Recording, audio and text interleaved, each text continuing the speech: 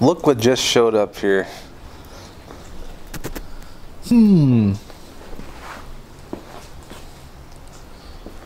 Why don't you go ahead and explain what this is? Oh, so this is a RB25 DET Series 1, and as you might have guessed, it's for the Skyline here. Yep, there it is. And that's currently non-turbo. So I got this from MD JDM on the East Coast, and this thing is super clean.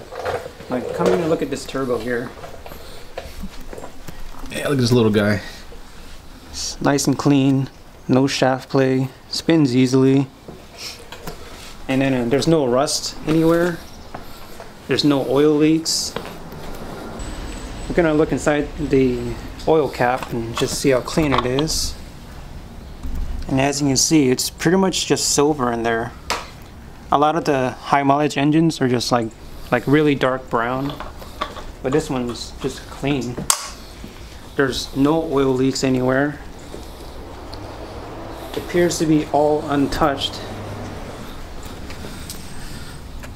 So I'll go more in depth on this engine later, but just for today I'm gonna strip off the wiring harness because I have a wiring specialties harness, take off all these cut hoses and everything else I don't need, like the power steering, the AC. And yeah, we'll get it on the engine stand sometime next week. But for today, I'm gonna put on these headlights. Oh, you just got these done up, right? Yeah, so it has an actual real projector in there, and it's made for left-hand drive, so I'm not gonna be blinding people on the road. And I got, so the housing is painted black. Yeah. And then I got the reflector painted yellow. I think it looks more cleaner. Look at the stock one. See how this is just all chromed out. Oh, and this thing's just loose in there. Yeah, that lens is just floating. And these projectors are garbage. Just old school 90s technology. As you can see, Alan already got a couple of parts here. You can see the wiring specialty harness box. Yeah, here's the harness. Here's the OEM gasket kit. This is my HID system. And my RB26 valve covers. And I also got this modified to say RB25. And then I got the hole for the VCT gear. What else? I got a Nismo speedometer here. I got another gauge cluster I'm going to put in. Just because it's a black face instead of blue. R33 transmission mount. Yeah, I'm still collecting parts. Like, I still need an exhaust. I need a drive shaft, clutch, flywheel, and a timing belt kit. And then I gotta like powder coat stuff and like make it look good. And yeah. So what about this? When are you getting this GTR hood put on? And I still gotta get it painted. So this is the gunmetal color, but my car is black. I just gotta find someone that can paint it, but I have the whole GTR front end conversion. So this is the aluminum hood. I have the grill here, hood release cable, and the latch too. Yeah, I got the complete GTR front end. I just gotta get it painted. I don't know when, but I'm trying to focus on this engine first. Well, I didn't show too much of my swap when I got my 1JZ. But my 1JZ was, I would say, a little bit rougher condition. But it's overall still not bad, but this looks a lot better. A few differences between the 1JZ and the RB is all the clutter on the intake side was the first thing I noticed. I think it's weird how this intake goes over the valve cover. I don't know why that's necessary. Yeah, that looks real ugly. Like, you want to show off the valve cover, right? So this stock intake, it just goes right over the valve cover, and it covers up this, and I am gonna have a powder coater, a nice color, and I don't want that covered up, so I'm gonna get a forward-facing plenum that just deletes all this, and it'll just go out like that. So here's my swap. I mean, I haven't really showed much of it, but this is a 1JZ VVTi. I mean, you can see the intake is a lot less cluttered than the RB. I didn't even like do anything to it. It's just how it is. So they're both 2.5 with variable valve timing and a single turbo. And as you can see, I got the Tomei turbo upgrade. It just bolts right on. It's kind of a shame that it's down there. You can't really see it, but it's actually a pretty nice looking turbo. But yeah. Well, at least you got the sticker here. Yeah, it looks nice. So with the RB25, Alan will finally get back to being turbo. Some of you don't know. What does that mean? Some of you don't know, but he had a turbo MR2 that he traded for the Skyline. So in case you guys missed it, I had a 86 MR2 with a Gen 4 3S GTE that I traded for this car. Hold on, explain what the Gen 4 3S GTE is. So the Gen 4 3S GTE is it comes out of a Toyota Caldina, like a 99 or something like that. And it's like a 4-cylinder and 2-liter turbo that makes around 250 horsepower. And in an EW11, the car being so light, like around 2,200 pounds, that thing just flew like a rocket. I think it's pretty quick, yeah. Like, it was fast enough to keep up with the 1JZ here, just to give you an idea. But I didn't need two MR2s, and I wanted a car with more room and a straight 6 platform. I mean, I still have my MR2 over there. Just kind of see it over there. I don't know what I'm going to do with that car yet. I might do another swap. I currently have beams in there, but I kind of want to do like a V6 swap. We'll get to that later, but yeah, so once you get that swap in, he'll finally be turbo again. yeah, this thing is just so slow. Hold on, let's show him.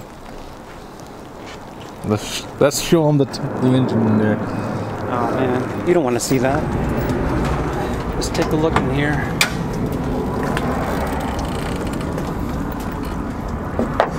Yeah, it's missing something here.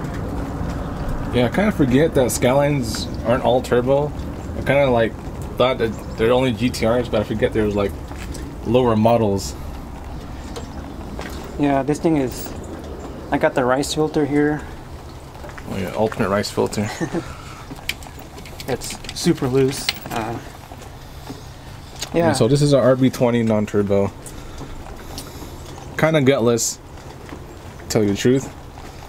My Beams MR2 is faster than this. And they're both the same engine size. Even though this thing's a straight 6. I mean, this is a lot smoother though. Yeah. Yeah, I can keep this thing at like 4,000 RPM and like not feel anything, whereas the MR2, it just like vibrates like crazy.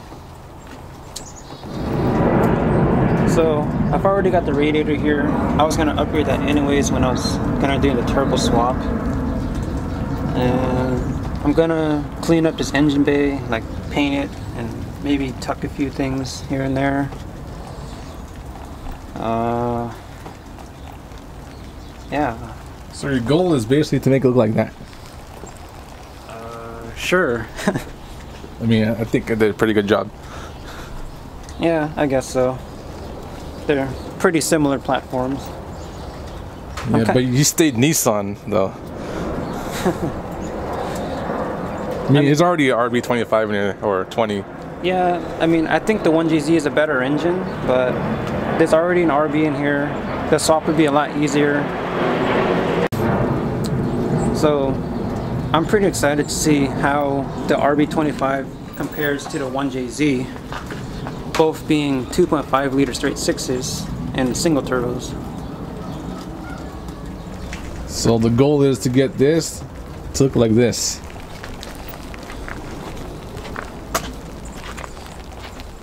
Except with an RB25. Alright, so I'll cover all the engine stuff later.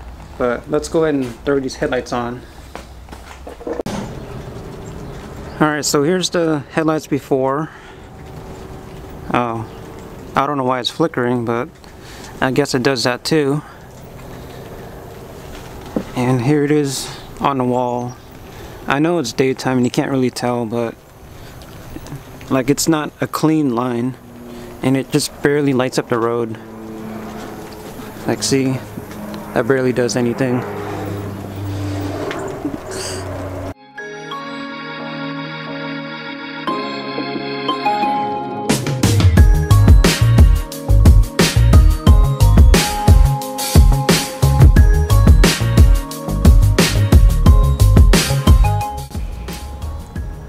Alright, so here's a better look comparing the two headlights. You can see that this one's blacked out and I got the yellow reflector in there, and this one's just all chrome. See, the projectors look the same, but this one's just going to perform way better. So here's all the other parts for the HID setup. I got the ballast here, one for each side, a harness with a relay, and then a couple more harnesses. So this is just going to be all plug and play, so really easy to install.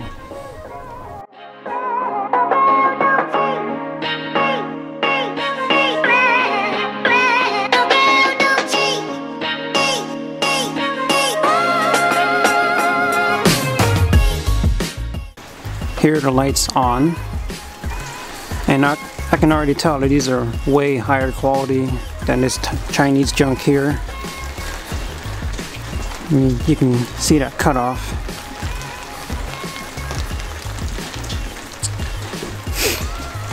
Yeah, and these are also left-hand drive, so I'm not going to blind any oncoming traffic.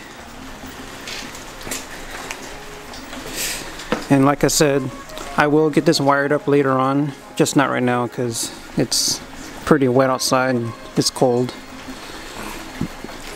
So yeah, I'll get to that when it's better weather out, but I think the next video is gonna be putting this engine on the stand and getting it all taken apart. And okay, here it is again. Yeah, I like that yellow part. Kind of sets it apart from the other Skylines. I can't wait to get that wired up. But here's a look at the cutoff here. Nice and straight. You'll be able to tell a lot better at night, but this is just so much better. So I'm gonna try and get this engine in by Nissan Fest. So painted engine bay, engine looking good, and of course engine running good. And Nissan Fest is about 2 months away on April 21st, so that's kind of tight. Hopefully I can make it, but well, that's it for today. Thanks for watching.